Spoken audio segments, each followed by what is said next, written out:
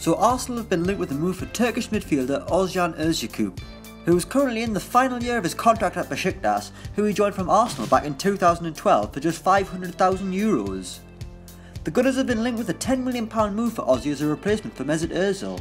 So with talk of Arsenal re-signing a player they let go for practically nothing, let's take a look at 6 other players that clubs re-signed for big money after being let go. We start things off with Peter Crouch. In 2009, Tottenham spent £10 million on Peter Crouch after the Beanpole striker had been on fire for Portsmouth, linking up brilliantly with Jermaine Defoe. Crouchy spent 2 seasons at White Hart Lane, where his most important moment came at the Etihad, where he scored the goal that guaranteed Champions League football for Spurs the following term, a goal that made him worth every penny of the £10 million he cost. It wasn't the striker's first spell with Tottenham though, having joined as a youngster in 1998. He never made a first team appearance for the club before joining QPR in 2000, but his journey the next 9 years made him the man he was when he returned to Spurs, and he probably wouldn't be the player he turned out to be had he not left Spurs in the year 2000. And anyway, they got their money back when they sold him to Stoke in 2011, so win-win. Next up is Alan Shearer. Technically we're cheating here, but stay with us. It cost Newcastle United a then world record £15 million to sign local hero Alan Shearer in 1996, after the striker had made his name at Southampton and then Blackburn Rovers, where he won the title. While Shearer was never actually a Newcastle player before 1996, the Magpies did pay the price for not getting him sooner, after Shearer had a trial with the club as a 15-year-old, before he moved down south and became a Southampton player.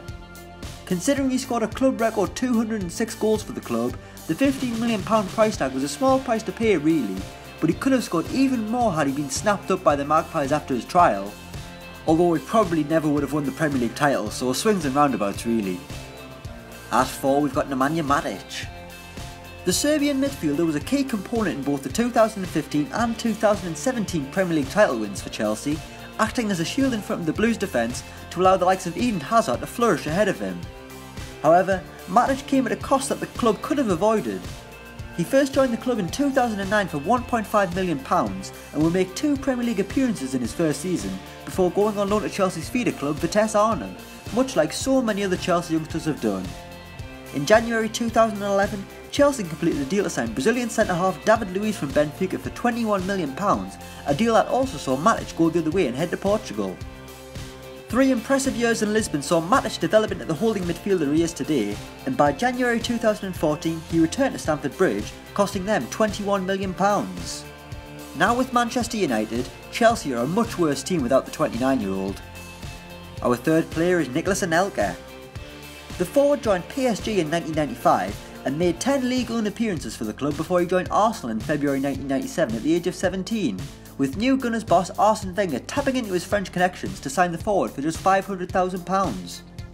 Anelka's goals for the Gunners earned him a move to Real Madrid for £22.3 million, but after just a year at the Bernabeu they made a loss on the Frenchman as they headed back to PSG for £22 million, £21.5 million more than the Paris club sold him for 3.5 years earlier.